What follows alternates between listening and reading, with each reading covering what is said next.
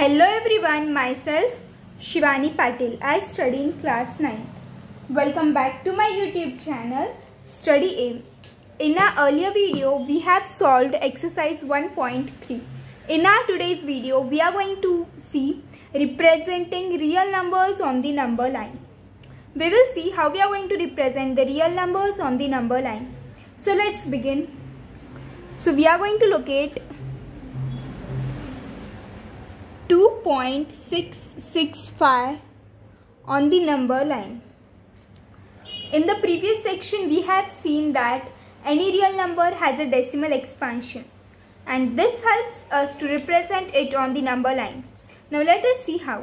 So this number we are going to represent on the number line. Now when we look closely at this number, we see that this number lies between 2 and 3. So first we'll draw a number line.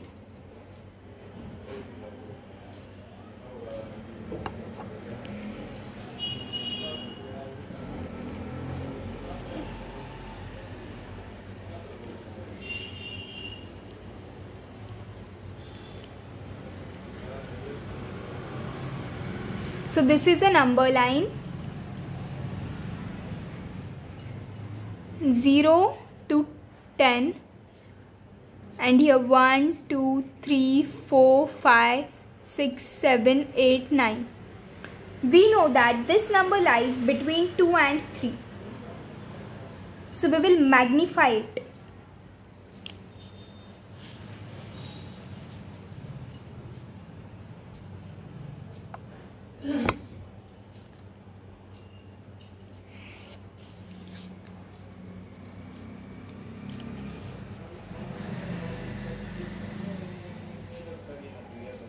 From 0 it starts. I will make the markings first. So this will be 2 and 3. In between these, we have magnified this 2 and this side 3. So when we magnified, what we will get? We will get here 2.1, 2.2, 2.3, 2.4, 2.5, 2.6, 2.7, 2.8, 2.9, right? So where it would be here 2.1, 2.2, 2.3, 2.4, 2.5, 2.6, 2.6, and here it is 2.7. So we know that 2.665 lies between 2.6 and 2.7. Right, here it was first lying between 2 and 3. Then it lied between 2.6 and 2.7.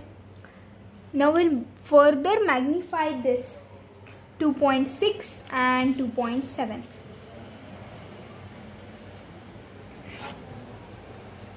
Zero, 1, 2, 3, 4, 5, 6, 7, 8, 9, 10.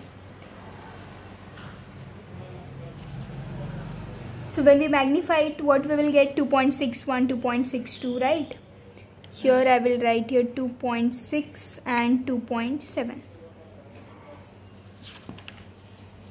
Now here this 2.665 will lie between 2.66 and 2.67, right? Here it would be 2.61, 2.63, 2.65, 2.66, 2.67. Between this it will lie 2.66 and 2.67. So we'll further magnify this. First we have magnified this. Now we are magnifying these.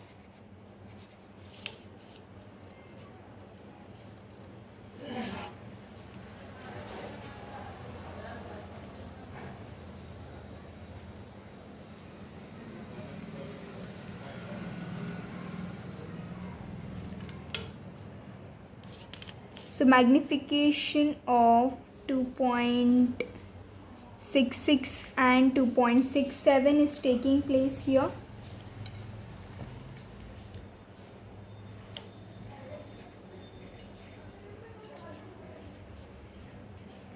Here it would be 2.661, 2.662, 2.663, and in this way the number is 2.665.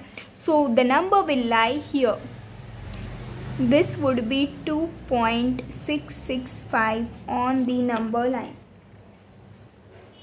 So this is the place where 2.665 will lie. We call this process of visualization of representation of numbers on the number line through a magnifying glass as the process of successive magnification. As first we have magnified 2 and 3, we know it lies between 2 and 3, then between 2.6 and 2.7, then further 2.66 and 2.67, and here we have got the result that it lies here.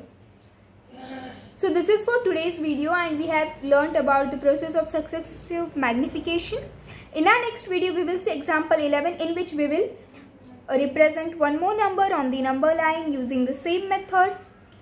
Hope you understand this concept. If you are new on my channel, then do like, share, comment and subscribe to my YouTube channel for more such kind of videos. And a very big thank you for watching my video.